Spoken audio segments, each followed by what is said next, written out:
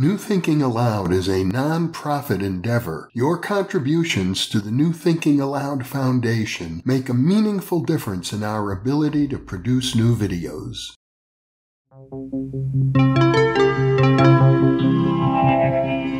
Thinking Aloud. Conversations on the leading edge of knowledge and discovery with psychologist Jeffrey Mishlove.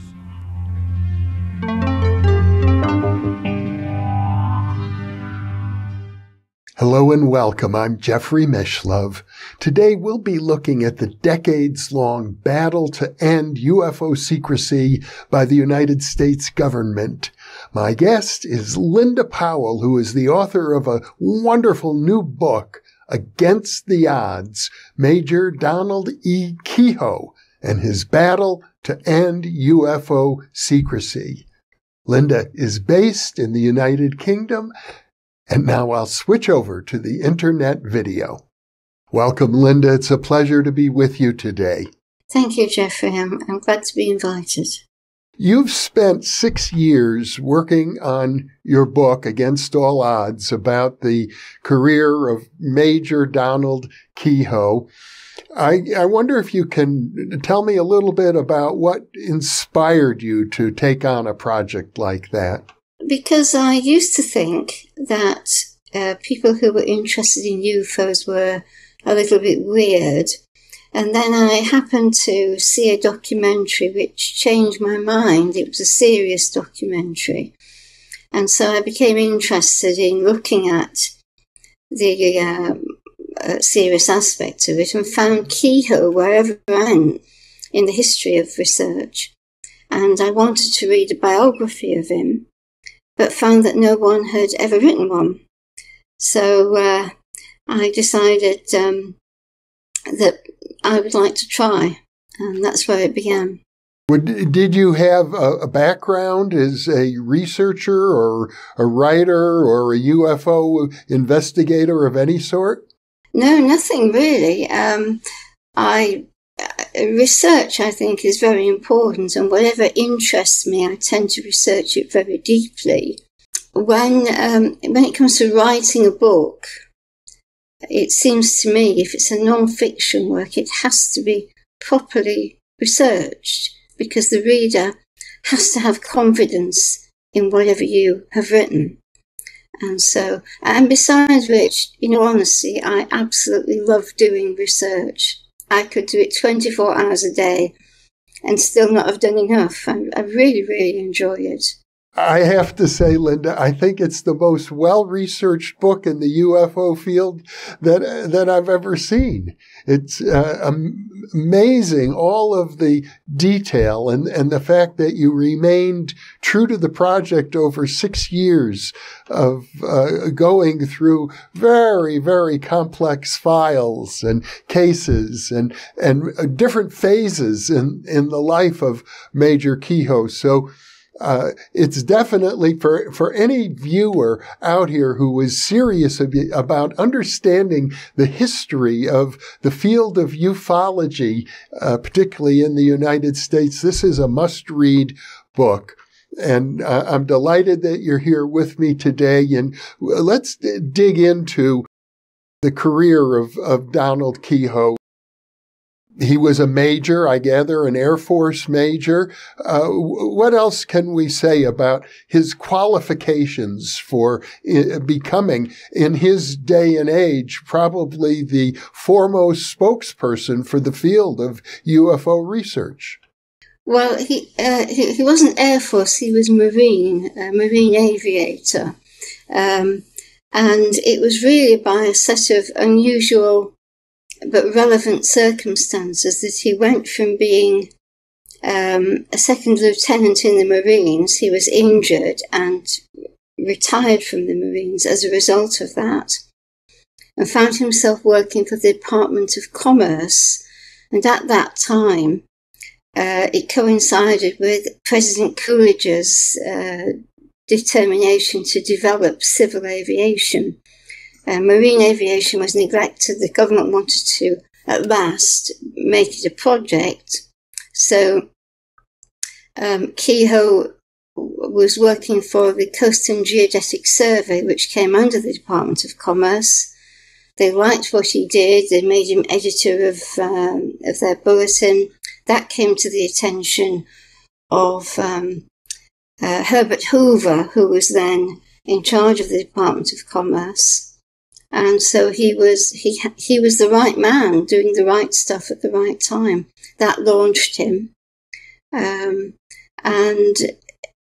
because of his aviation work, which took him into middle age, he found himself working for True magazine, doing test flights on various aircraft, writing aviation articles for them. And when Ken Purdy took over at True magazine in 1948, he had already been investigating what he thought might be an Air Force cover-up after the Mantell incident of 1948. And he pushed Keyhoe into investigating on behalf of True. So reluctantly he did that, and that's where he got going with UFOs. Let's talk about the Mantell incident. I remember as a child, I was reading these books. In 1958, I turned 12 years old and was reading every book I could find about UFOs. And the Mantell case was very prominent in that era. Keyhoe had, in fact, been interested in it himself before True set him on the path for it, because he'd been making his own inquiries, but didn't find out anything relevant. I wasn't able to find any record relating to his investigation of Mantell. It's only what he tells us in his writings. But whatever he did find convinced him that it was not a skyhook balloon, which he said was not secret because it was known about in 1947. And whoever he spoke to, his contacts in the military and so forth, he felt convinced that there was something more going on. And that spurred him on. The rest of his investigation I couldn't find out about for True. But that certainly was one of the big planks of the platform. And he stuck with that forever. Well, the Mantell case, as I understand it, and correct me if I'm wrong, Mantell was a pilot who reported a sighting of a UFO, and he decided to chase after it. All of that, I gather, was recorded on radio communications. But as he was chasing this apparent UFO, his plane crashed, and he died. Yeah, that's the story. There is debate about that, and of course, if you were to look online at various sites that have gone into it, you'll find that there's a lot of there's lack of clarity about who said what. The first press report didn't say anything about what Mantell had said. Later reports said he'd sighted something metallic and tremendous in size. And then there were reports about the condition of his aircraft and the condition of his body. And none of these things turned out to be true. But the thing became set in stone, really, is part of UFO research. And sufficient, as I say, Keyhoe found out sufficient that convinced him that there really had been a sighting and perhaps an encounter. And amongst people who were enthusiastic about UFOs, this became sort of a rallying call, as I remember it.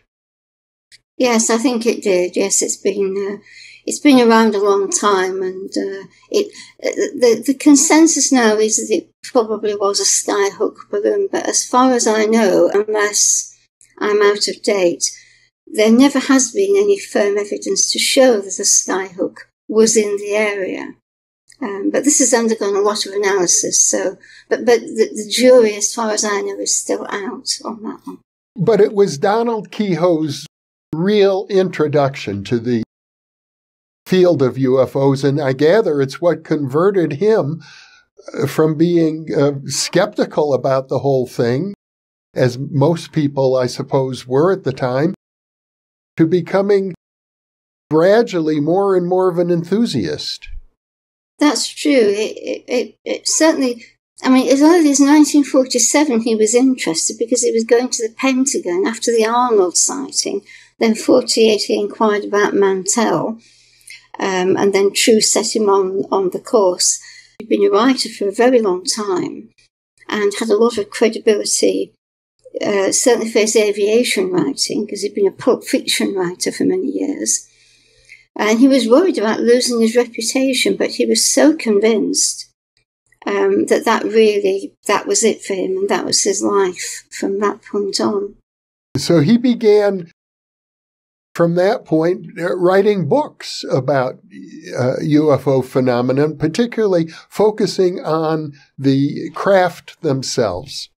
I'm not sure that he focused on the craft. He certainly focused on reports, and he did his best to describe what had been seen. He was able to publish one photograph in a magazine which was taken by the gun camera on an aircraft. I think it was the one over Harmon Field, a foggy image of a disc. But his main thrust really was how the Air Force, he believed, and the CIA were covering up what they knew.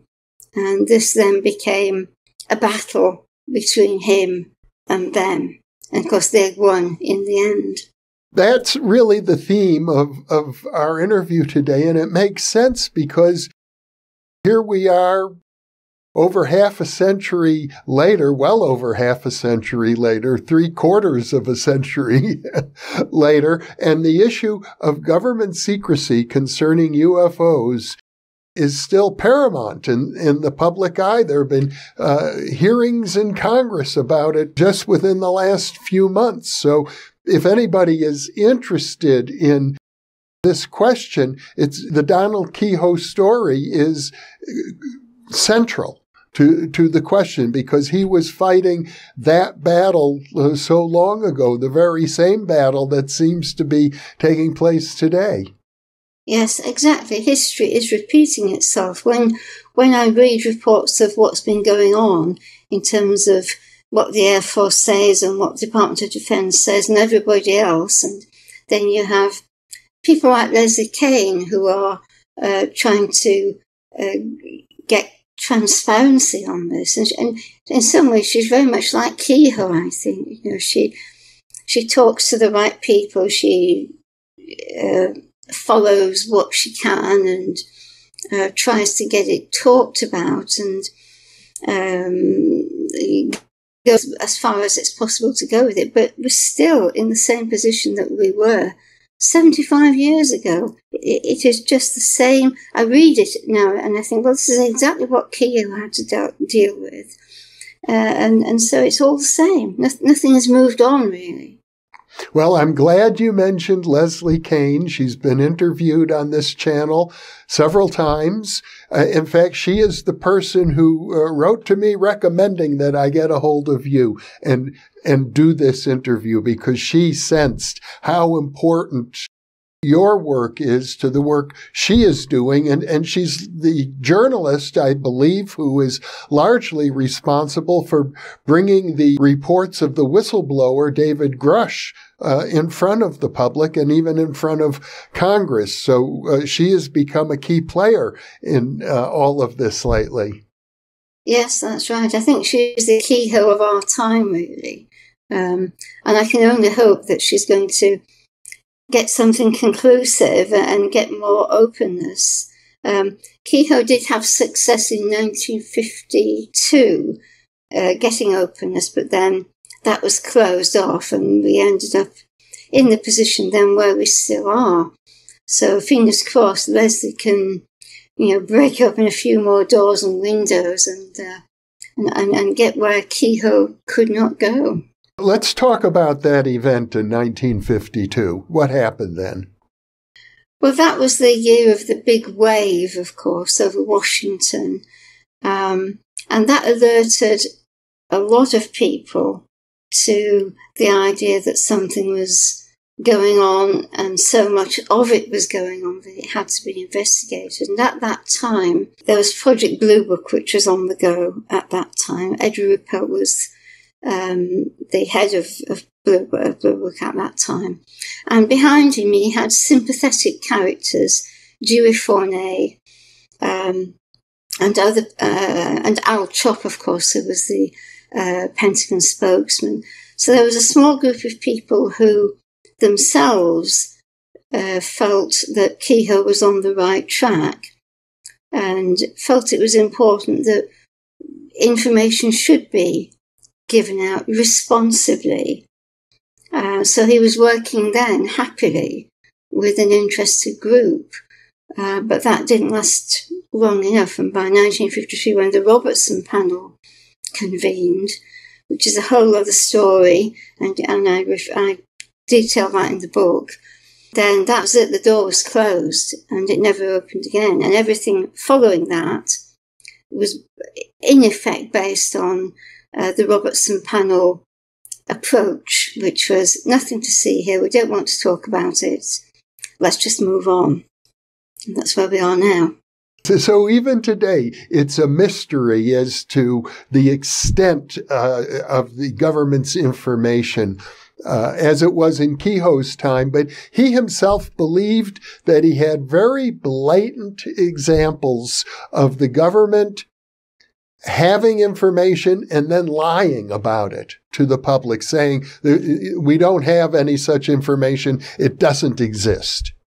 Yes, that's right. He was always coming up against this denial and intransigence, and this absolutely infuriated him. And the more they did it, the more he doubled down on trying to get them to admit. And he just harangued them from his first book, which the article came out in late 1949, the book based on it, The Flying Saucers Are Real, in 1950, and through magazines, his books, and then through NICAP.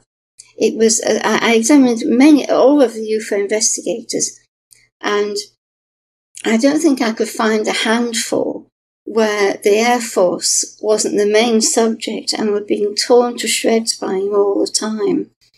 So it was this antagonism. The Air Force were fretting over public relations more than anything else. He was fretting that they're lying to us. They know what's going on. Why won't they tell us?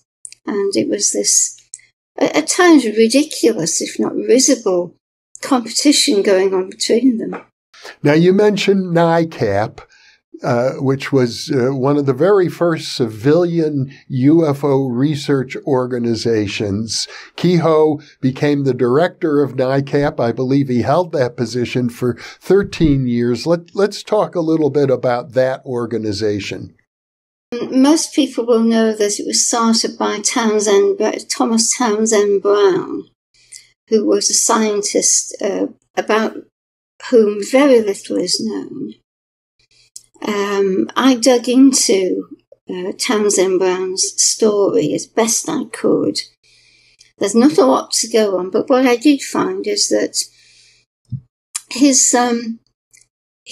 contacts and the people he associated with had very strange backgrounds. There was a lot of contacteeism among his group, and according to Brown's daughter, Brown himself was a contactee.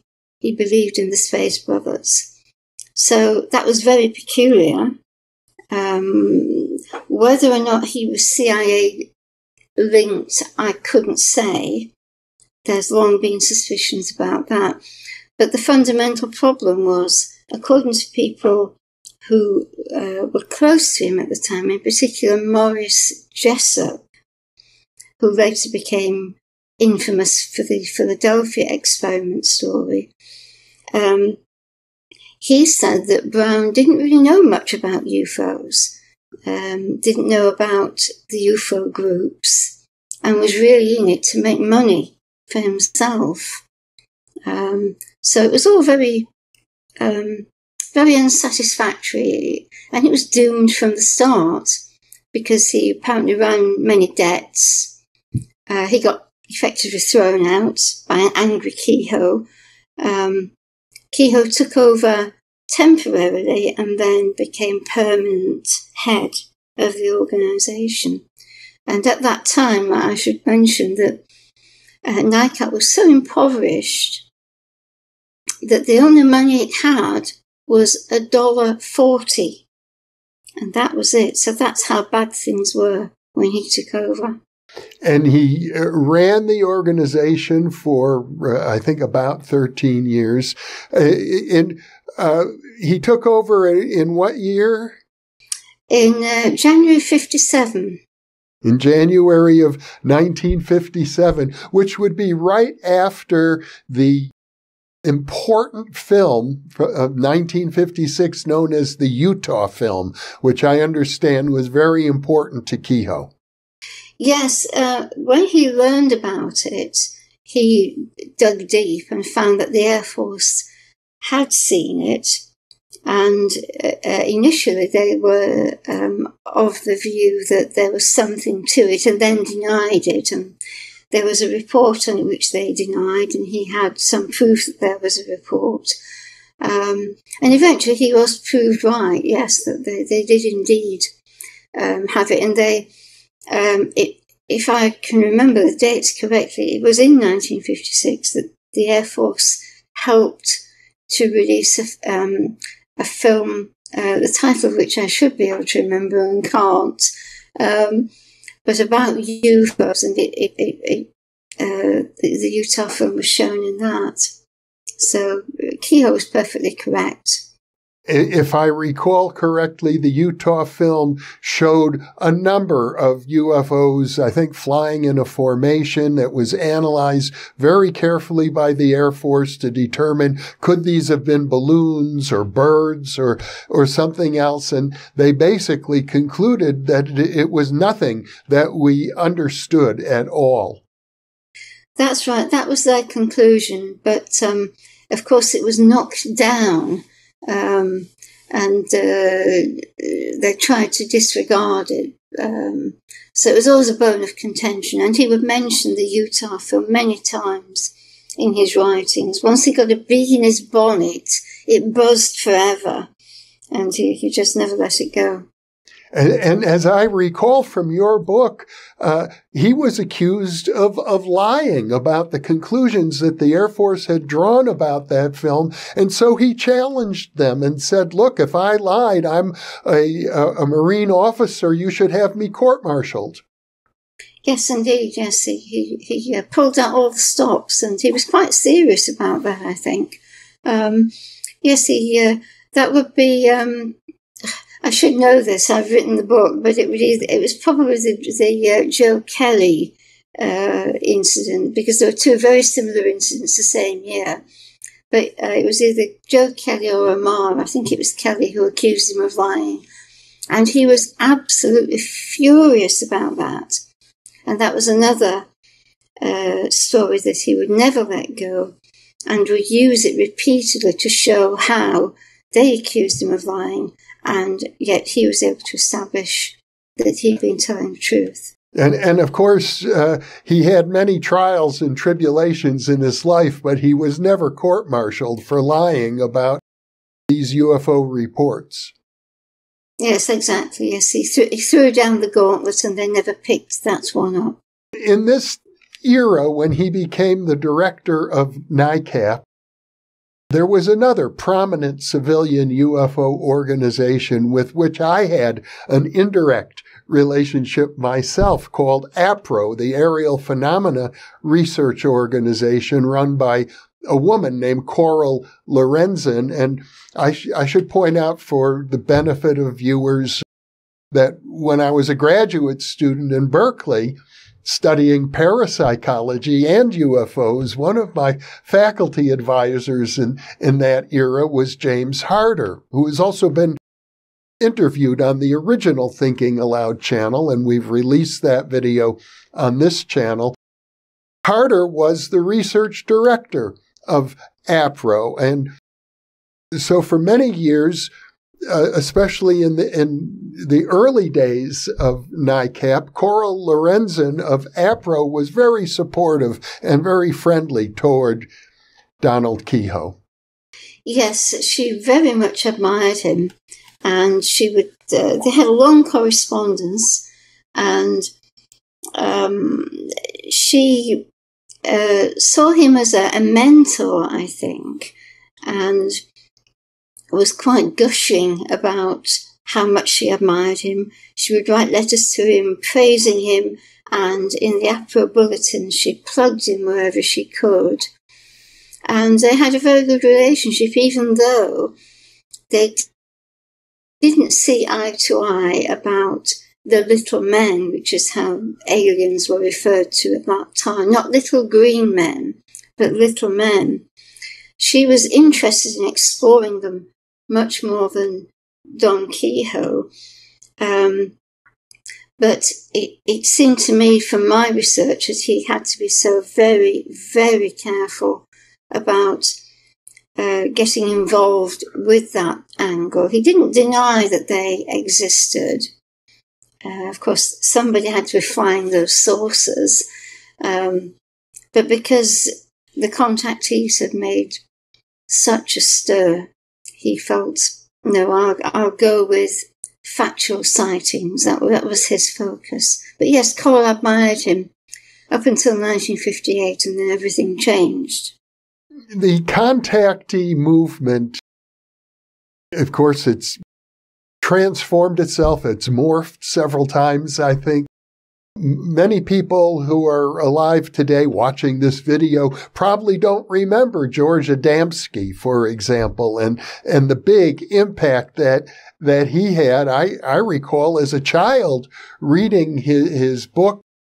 I think it was called Flying Saucers Have Landed, and about his personal conversations with a Venusian being with long blonde hair.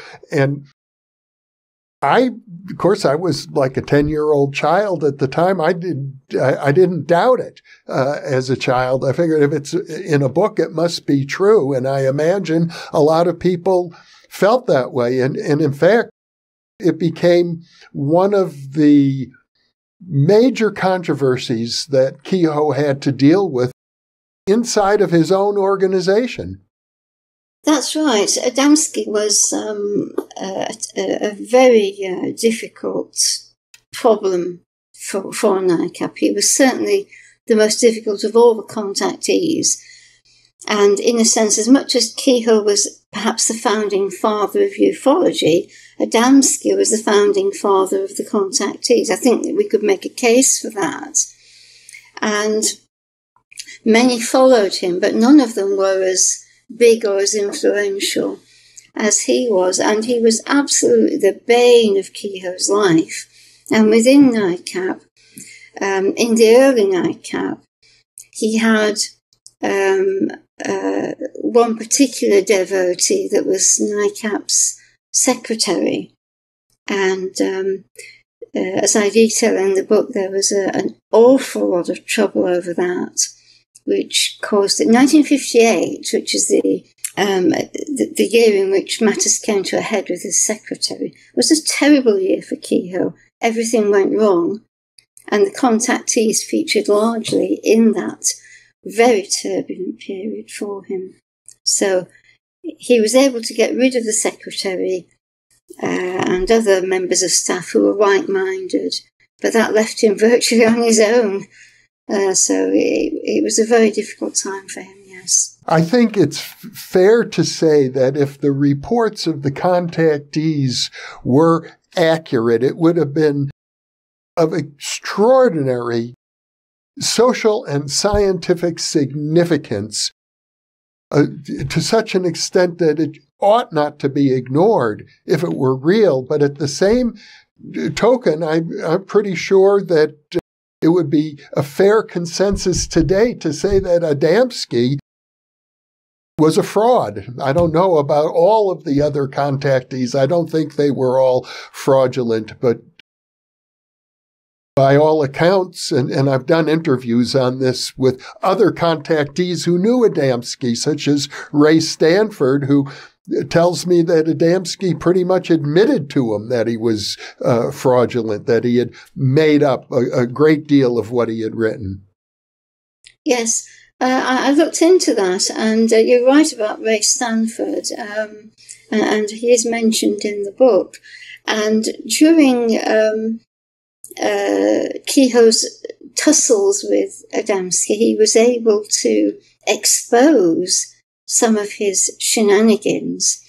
And I detail in the book, taken from the correspondence, Keyhoe's correspondence, one incident reported to Keyhoe, which should leave one in no doubt that Adamski was just a hoaxer. I think Adamski at some point believed that he had by chance landed on something genuine.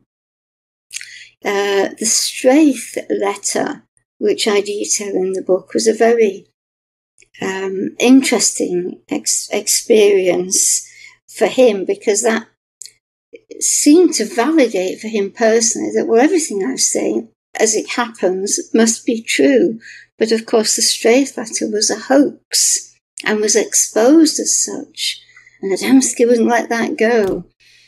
And I give other examples in the book where his hoaxing is being exposed, and how he had simply developed a phony cult that he established in the 1930s, and then changed it to suit the idea of contact with Venusians, to suit his own purposes, really. Well, it does seem as if there was, in this era of the 1940s and 1950s, a fair amount of overlap with practitioners of various esoteric movements, and involving channeling, for example, and people who claimed to be UFO contactees of different types. It became, I guess it would be fair to say, it became something of a circus. Absolutely, yes. Keyhoe himself thought that he was, to some extent, responsible for this, and I would agree with that. But they certainly became very active during his interest in the UFO world. This just created more aggravation for him, really, because they had a lot of followers. They had worldwide followers. He just could never get past them. And, they always had more publicity and more followers than the serious people ever had. It was very disappointing for him. So Keyhoe took the position that NICAP should focus its research activities on sightings and reports of craft. And while he didn't deny the possibility that the craft had occupants and that there might be contact with those occupants, he didn't want to use the resources of NICAP, which had become, I suppose, in that era, probably the most prominent of the civilian UFO research organizations. He wanted to keep it focused on the actual sightings of craft. And the irony is that the organization itself had become, I guess one might say, infiltrated by a variety of contactees themselves. Yes, in the early years, that was certainly true. The secretary I referred to, and there were a couple of other members of staff. It was a small staff to begin with, but they caused a lot of problems to start with. The problem was also that he was never able to develop an effective policy for dealing with the contactees. He ended up settling for one where he would say, if you can give me proof that this event has occurred, then we will consider it. But what he found, which wasn't unfair, but he found himself in the position where he was trying to be fair with them, which meant giving more time and attention than he should have. There was one instance where one of the contactees, thanks to his contactee secretary that he didn't know about what she was up to at the time, had written to Keyhoe and said, we're having a saucer convention, come along to this. And by the way, I have film of some saucers, which you might be interested in. Now, Keyhoe then said, oh, well, let me have the film and we'll analyse it. Now, he didn't have to do that. And this cost NICAP time and money. So he didn't think things through because he wanted to be fair. Instead of just ignoring it, he actually expended time and money on this. Other research groups understood his difficulties, and I think it was CSI New York. Their policy was no contactees. We don't respond to them. Just if you're a contactee, just get lost. We don't want to have anything to do with you. But felt they could do it because they were a small group. NICAP was an international group, and so they thought, well, he's stuck really. He's more stuck than we are. So it was always a problem. Well, I guess it's fair if we're going to paint a picture of the ufology ecosystem in the 1950s or so. You've got NICAP and you've got APRO. They're large, prominent groups. They're well known. They publish newsletters. Keyhoe, of course, had published many books, I think, over the course of his lifetime, as many as 20 or so. But there were many other smaller groups scattered all over not just North America, but Europe and South America and probably in the Soviet Union and elsewhere. Yes, it was definitely worldwide. And many of them looked either to NICAP in America as a sort of template and as an authority, or they looked to Adamski and his view. So it was really the two of them always there, depending on who you wanted to follow. But NICAP was certainly the best known and influenced groups in other nations to develop their own. So he was very influential. It's worth mentioning, I suppose, that Ray Stanford, about who we spoke a few minutes ago and who's been interviewed several times on this channel, sort of bridged both worlds. He was close to Adamski and attended the UFO conferences organized by George Van Tassel and Joshua Tree area in the Mojave Desert of California. But he was also a NICAP researcher and did one of the major investigations of the famous Socorro UFO observations. I think that was 57 or so. Yes, he was NICAP's investigator on that, and he took some samples from what appeared to be impressions left by the craft that Officer Zamora saw, although the samples proved to be natural silicates, which looked as though they were metallic scrapings. But yes, he was certainly a very relevant member of NICAP and did some useful work. First of all, because we haven't spelled it out, what does NICAP stand for? National Investigations Committee on Aerial Phenomena. So during the 13 years that Keyhoe was the director of the National Investigations Committee of Aerial Phenomena, he engaged in, must be hundreds of investigations of different UFO reports. I would say thousands. He didn't personally investigate any. He relied on others. But in terms of analysing reports and interviewing military people, pilots and so on, there must have been thousands. I mean, it must have been in 5, if not 6 figures perhaps over the years. So he seemed to know about almost every sightings report there was. He used a clipping service, which nowadays we use the internet, but that was the thing that you could use at the time. Newspapers would send you relevant material if you paid a fee. And so he was always up to the minute. You would very rarely not have heard about a case. As a result of that, he possessed a vast archive of UFO reports.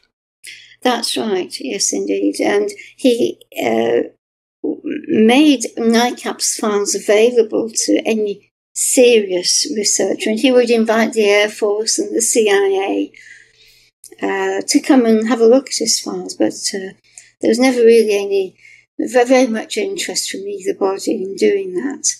But his files were acknowledged to be very good.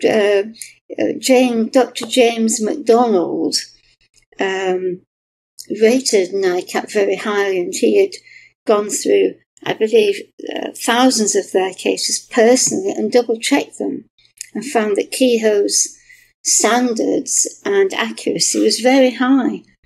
And MacDonald, of course, was very diligent and committed, a true scientist. So that was quite an accolade, I think. So it's fair to say that as early as the 1950s, Keyhoe had accumulated a vast, I would say probably overwhelming database indicating that UFOs were real, that they've been observed multiple times by credible witnesses and all sorts of circumstances, and that there was a certain consistency to these reports. I think so. Yes, he was always interested in reports from pilots. He respected them a great deal, as a pilot himself, of course. And he could tell the difference between real reports and fake reports or misidentifications. He was very adept at picking out what was the real stuff. His knowledge, his personal knowledge within his head, if you like, must have been absolutely staggering. And you combine that with the thousands of reports that were held by NICAP, and most of them, I believe, have survived, as in the ones that were held in NICAP itself. As to others, well, who knows? During this time, Keyhoe was involved in continually attacking the Air Force for withholding information from the general public. He felt that the best way to make progress in this area was that the public should be well informed. And even though he was in a struggle with the Air Force, he also tried to build bridges and work with people within the government whenever he could. Yes, he had some contacts. Several congressmen were interested and helpful. We don't know, however, a lot about many of his contacts. He would refer to people in the Pentagon or to highly placed military people, and he wouldn't identify them. And not all of the congressmen were identified either, because they wanted to be anonymous. They felt it was wiser. Yes, he certainly was very well connected at high levels. We have to intimate some of that, but I do think that's true. One of the people with whom he, at least for a while, had a good working relationship with was Edward Ruppelt, who you've referred to earlier, who was running Project Blue Book for the Air Force. Yes, they became friends, and this upset the Air Force quite a bit. Ruppelt, J. Allen Hynek described him as a weather vane, believing that he could never quite make up his mind whether there really was something or whether there was not. And in his dealings with Keyhoe, he would teeter on the brink of agreeing with him and then pull back. But they did become friends, and then my research suggested to me that, as Keyhoe himself thought, Rupert was given the hard word and told, you must recant on your apparent support. But while it lasted, it was very productive. Rupert never gave anything away to Keyhoe that wasn't authorised, but he still got in trouble with the Air Force. And that unfortunately led to their relationship coming to an end. And then Rupert died not long after.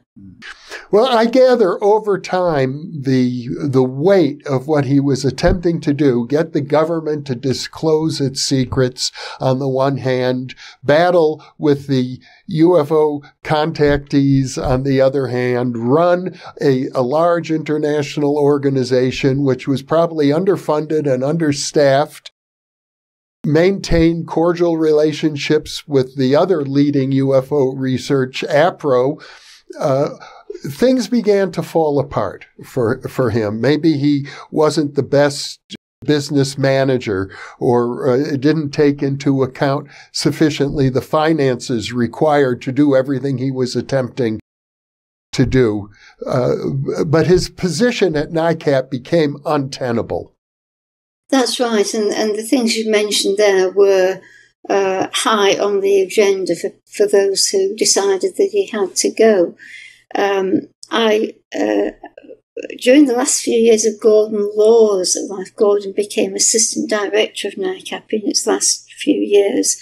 He was very keen on my biography, and he helped me where he could. And his personal experience of Keyhoe related at times to his bad financial management. He remembers going to his house once and finding uncashed checks, often for large amounts, just left, and they'd fallen behind the piano.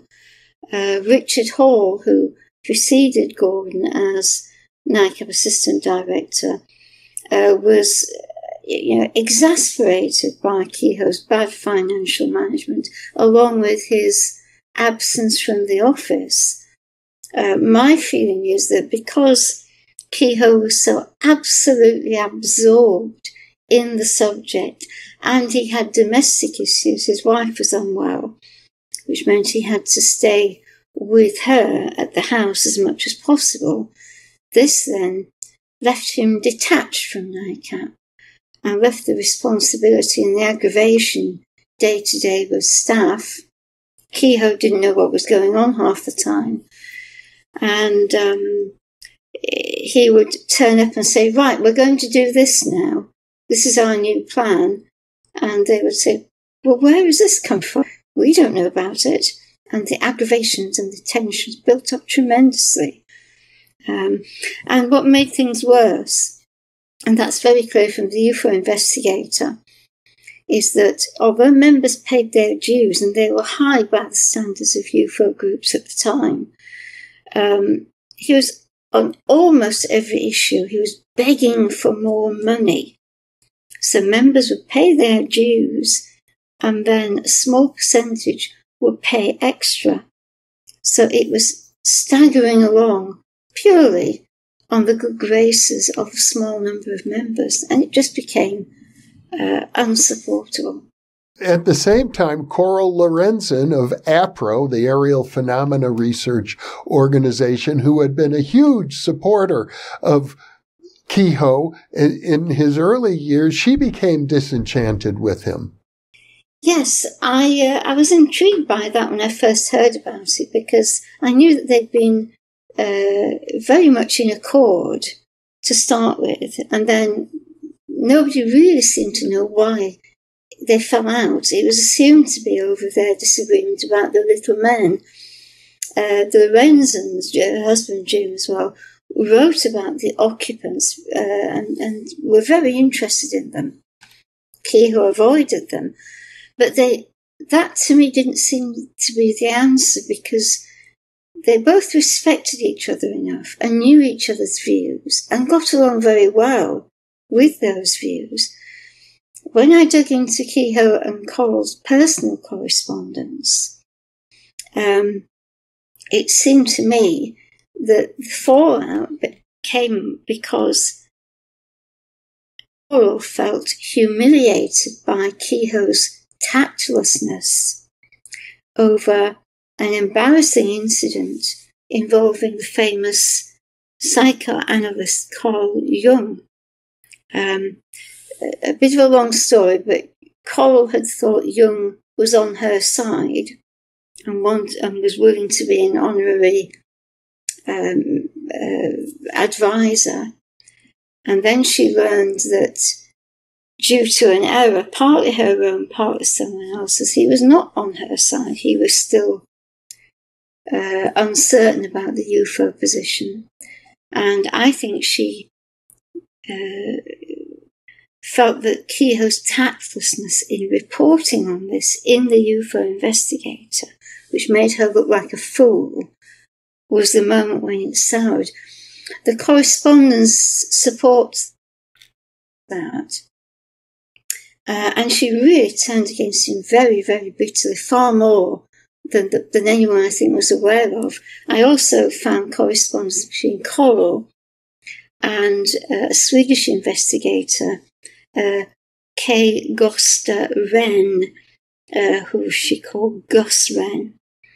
And she has no holds barred in absolutely tearing Keyhoe to shreds in her letters with Gus. She, I wouldn't say hated him, but she despised him, that's for sure. It was a very, very revealing correspondence between her and Gosta Wren. To give our viewers a little background, Carl Jung, the great Swiss psychiatrist, wrote a book about UFOs, I think titled Flying Saucers, but his idea was that they were archetypal symbols and that the frenzy around the UFO phenomenon represented what he thought might be the birth of a new religion. Yes, it was a very... it was an individual view, I think, yes, at that time, certainly. He wasn't necessarily convinced that the UFOs were real or that the occupants were real. And I gather that Coral Lorenzen published in her newsletter a statement implying that Carl Jung was on board with them as an advisor, and he had to publish publicly a statement denying that, which was very embarrassing to her. But I gather over time they made up. In fact, the suggestion is that he eventually did become at least an informal advisor to APRO, and that Jung and the Lorenzens had cordial relationships after that little blow-up. Yes, that's quite true. The whole thing was the upset over the Jung incident, as you mentioned there, was a storm in a teacup, really, and they got back together and everything was going fine. But because of what Keyhoe had to say about it, that spoiled it for their accord, certainly. But yes, Keyhoe and Coral mended fences and moved on from there. You used the word schadenfreude to describe Keyhoe's response to Coral Lorenzen's humiliation, that he seemed in his own newsletter to take a certain pleasure in the humiliation she was briefly facing. Yes, but I really don't think it was intentional. I did learn from his correspondence and from the UFO investigator that he could be inadvertently very tactless indeed. And he upset people very often because he just didn't think it through. He didn't think how it would be read from their point of view. So I don't for one moment think he meant to do that. But because Coral had been humiliated internationally over this with Carl Jung, I think she then saw Keyhoe in a different light, and she would never see him differently ever again, which is unfortunate because it destroyed what could have been a productive relationship between the two major investigative bodies of that era, So it's a great pity. Well, it is interesting that as we speak now in the year 2024, neither NICAP nor APRO is a major player in the ufology field. They both basically fizzled out for different reasons. Nevertheless, the research that both of those organizations engaged in remains available and I would say very valid for people to look at today. Yes, I think it's very relevant.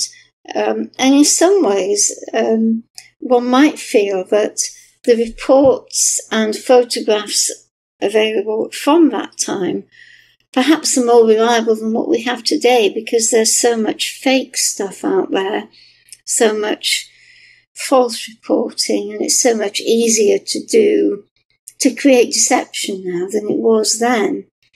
And if somebody fakes a video on YouTube and it goes out there, for some people that's good enough, whereas for NICAP it never was. And for APRO, and they would properly investigate this stuff. They'd talk to the pilots and they'd look at weather reports and flight plans and so forth. So I'm not sure that that's getting done, certainly not by people who just casually look at YouTube and believe it to be real. So we're in a different time now, which gives, I think, more validity to those old reports. I suppose it would be fair to say that the major civilian UFO organization these days is MUFON, the Mutual UFO Network, and that it's an outgrowth of APRO and NICAP. Yes, that's right. When NICAP folded, eventually MUFON had been was well on the move by then anyway. But they eventually took charge of the files, and it was a kind of natural transition, really. The torch had to be passed to a new generation, if I can use that phrase. But Keyhoe was happy to see that happen. He didn't see them as rivals or as upstart newcomers. He was quite pleased about that, which was good. And I suppose it's fair to say Keyhoe, of course, has passed away. What year did he die? 88. That the battles that he fought, as you pointed out earlier, are still going on, are still being fought. Yes, that's true. Yes, nothing much has changed. 3/4 of a century, and he would recognise, if he were here now, if we could bring him back, he would say, well, where are we? No further. I think that's what he would say. But he was always optimistic. Virtually every article he ever wrote, every speech he ever gave would end with something like, but it's about to break. When this happens, we'll know. And he was like that to the end of his life.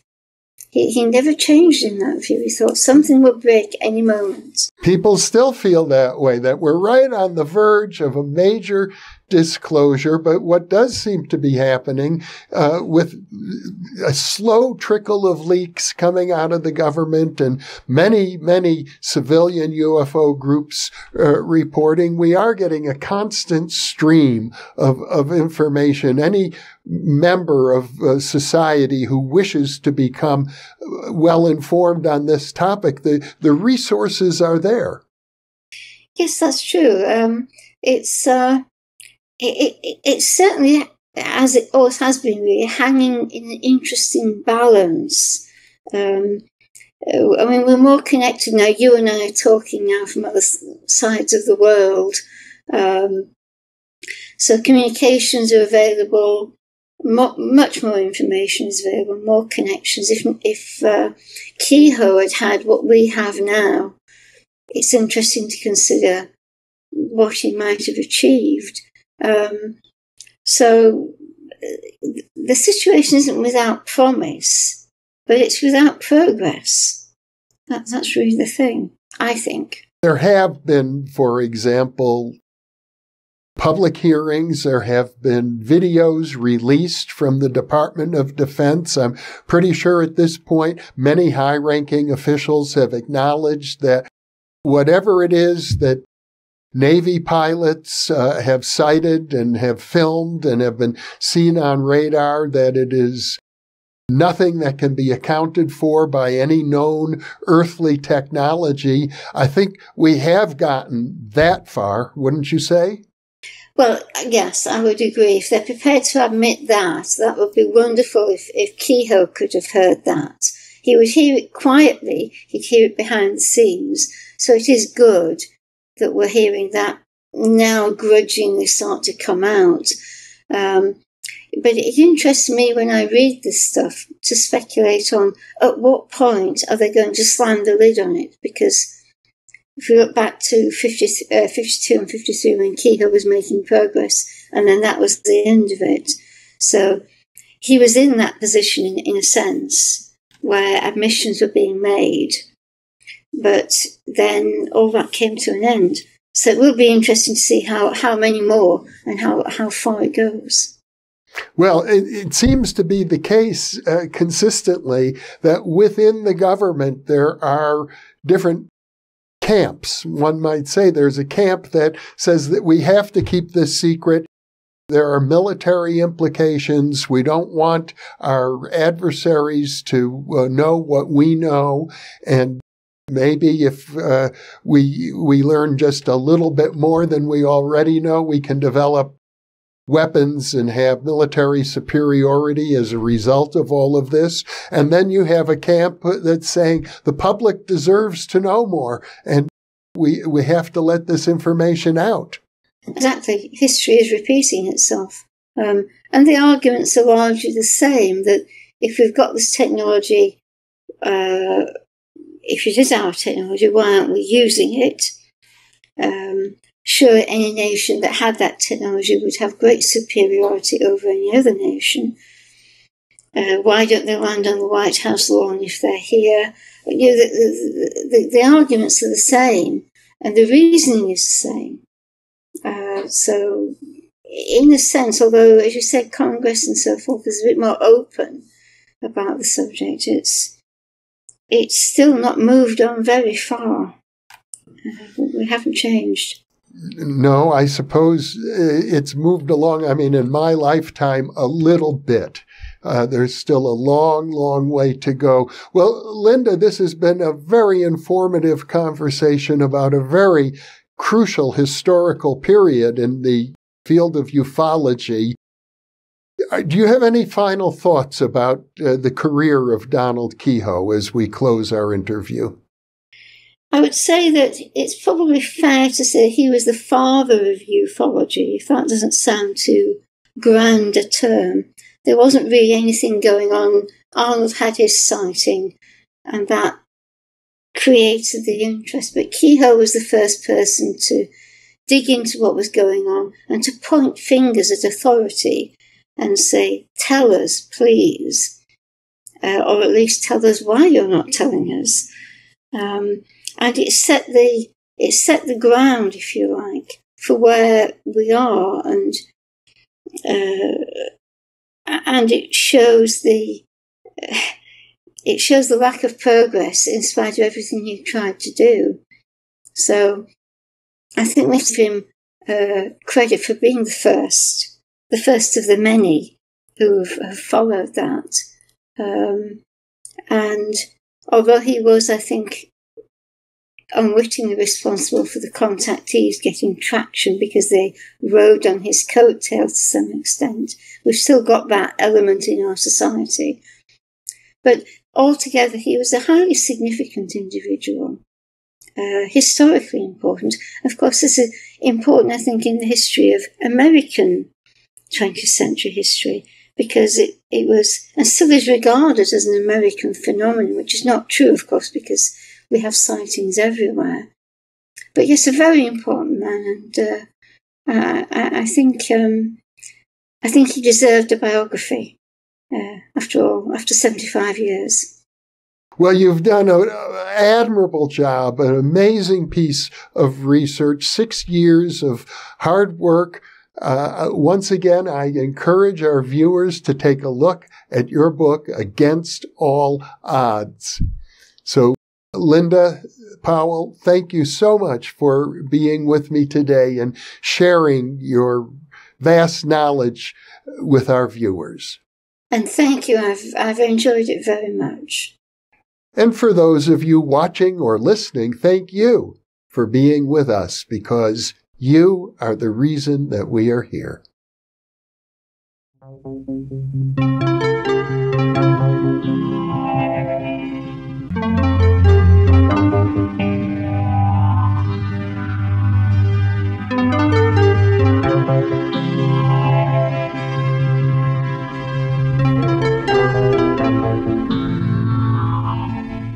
I imagine that by now, many of you already realize that, in conjunction with White Crow Books, we've just launched the new Thinking Aloud Dialogues book imprint, and our first title is There Life After Death?